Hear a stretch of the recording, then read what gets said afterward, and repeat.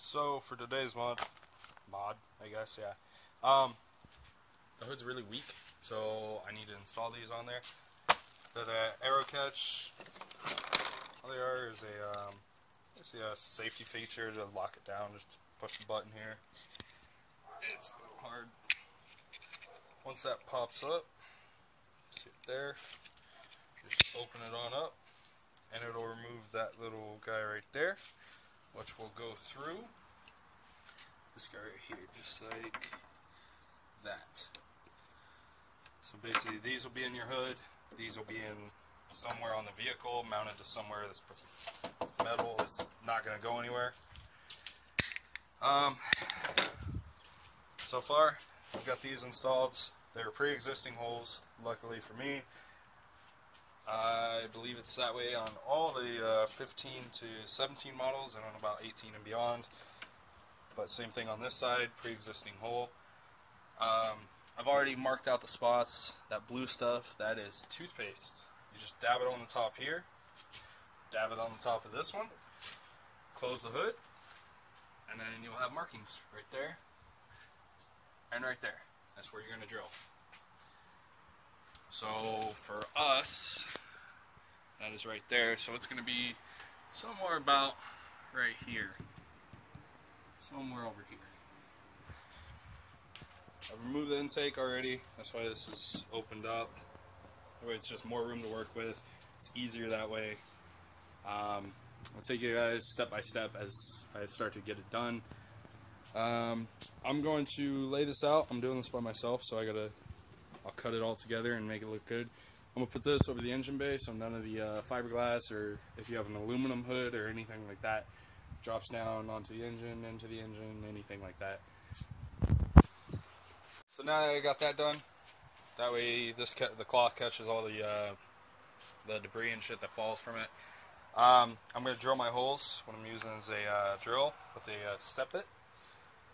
I find these to be better than the, let's see, like these types of drill bits here.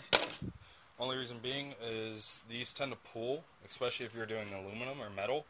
I don't know about fiberglass. I haven't tested on it, but I'm not going to. They pull at the metal. So it creates an uneven surface. You got to sand it down, and if you have paint and that's on top here, luckily I got wrap, then you're going to have a uneven surface, which you're going to end up sanding down, sanding the paint away, and then it essentially messes it up. With this tool, it's a step bit, so it just does it nice and easy. There's no problems with it. There's no pulling. There's no grabbing, tearing, anything like that. It simply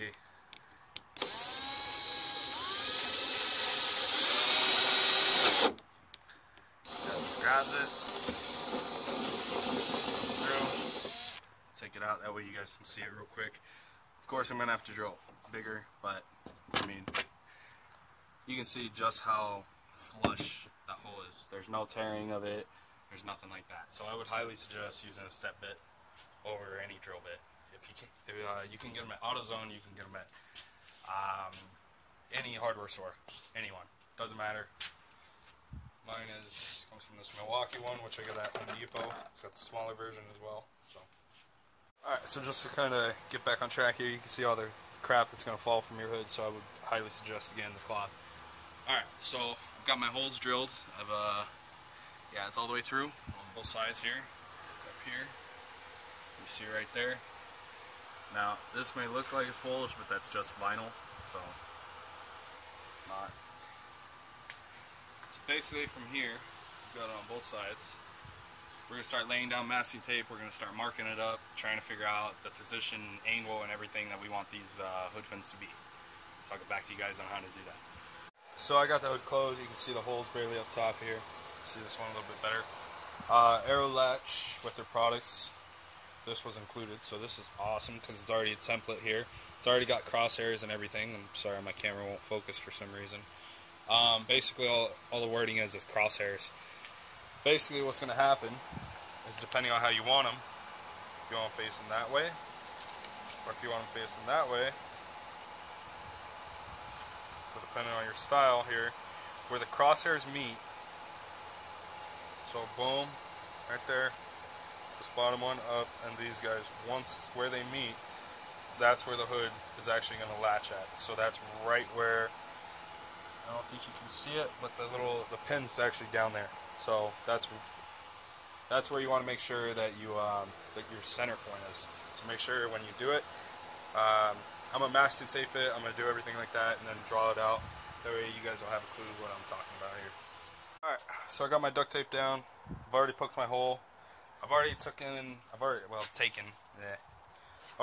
the sketch.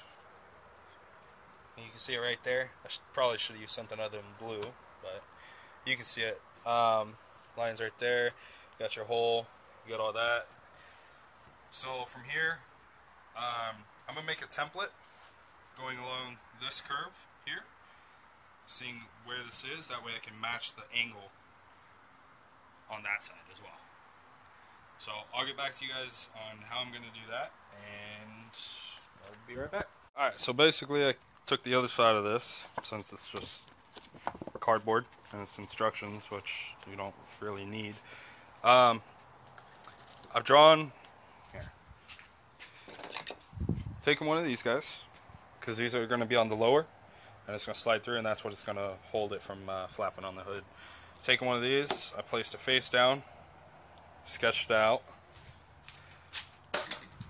and then from there, what I'm going to do is, you can see I got my cut there. I'm going to cut out half of this, that way I can slide it, see where it's at, and then on this side where the hood curves, bend it, and then we'll cut there as well. That way it'll be perfectly aligned, and all you have to do is go to the other side and just flip it. So I'll get back to you guys once I get done with that and show you guys how that works out. So here's our template. You can see, here's another thing you might want to do as well. Mark front at least on one of the sides. You don't have to worry about the other side, because obviously it is. So mark front, that way when you flip it, you know which way exactly it's going. I'm going to do that right after I get done here though, that being said. So first off, I'm going to take it, going to line it up. I know it looks like it goes over, but it's actually perfectly with it a little bit. That point it probably could come off, but it's good enough. Now, the curve of the hood, you can see, just because I'm not pressing this part down, but it goes with that curve there. So basically all I'm going to do is take this, flip it, bring it over to this side, line it with this curve here, this hood, and then put it right there. And that will be exactly where it's at. And you don't have to worry about like lining it up across from each other, because it's already going to be lined up because of where the hood pins are placed and where the holes are already drilled. Crosshairs are going to end in the same exact spot. The only thing you really had to worry about was the angle, which is what this guy is for. That way you don't have one facing like this and the other's facing like that, and it's all fucked up. So now we're going to get started on this side. Basically I've already got my masking tape down. I doubled it just because this is wrap and this is pen or marker, whatever you're going to use. Marker's probably easier, but I don't have one currently, so I'm using pen. That way it doesn't bleed through and get onto your wrap and stain that. So if you're wrapped, I would suggest that. If you're painted, it's fine. It'll come off as long as you use the right stuff. So basically, here's the template. First off, we're going to find our hole, which is right there. Just take your pen, just stab it on through. You take your finger, pinky, whatever you got, and that way it opens that up. So now, the next portion is going to be right here. Remember what side you had how you had these. So the little part was in the back, big part is in the front for me. You can flip around, you can do whatever you want, however you want it. I prefer it this way, just because when you push down, the latch is going to be right here, not up here. It just makes more sense to me. So, here we go. Now we're going to put it on there. We're going to line up the crosshairs so that this is the center point. Alright. We're going to take our template.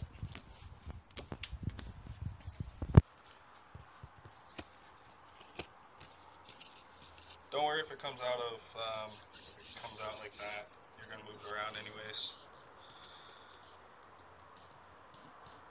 So we're basically gonna line it up.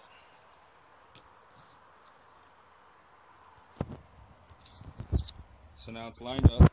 It's really hard to do with one hand. Now, the curve is right there. You can see it right there. So it looks as if the front needs to come towards me just a little bit. Probably right about there is what it's looking like. The curve right there. Once again. Alright, so from here, this is going to take some maneuvering because remember, each time you move one of these, it's going to move the other part. So just remember where your crosshairs are, right there. So that'll be good for me. From here, check back over on the curve. Probably could come towards me a little bit.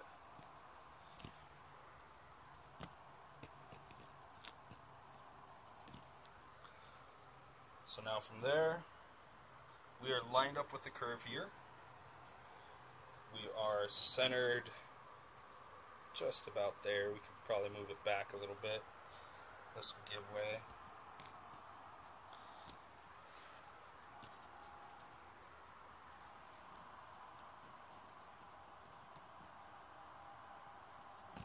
Alright, so that's looking like perfect right there. You got crosshairs, well, all are going on that point there. You got lined up on the side here. So after that, just hold the template down. You no longer need this piece. Slide that out of the way. I'm doing this with one hand also, so bear with me. Now, you can see the crosshairs are lined up there perfectly.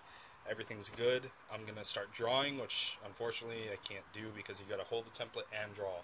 That way it doesn't move around, shift, anything like that. So I'll get back to you guys once it's drawn out and all that. Alright, so now we're all done with that. We drew our crosshairs, you can see. This is from freehand. So I would suggest get like a piece of this or a piece of the other one and just have it with you. That way you can just line it up from crosshair to crosshair. And then you can draw it. You can see it goes perfectly right there.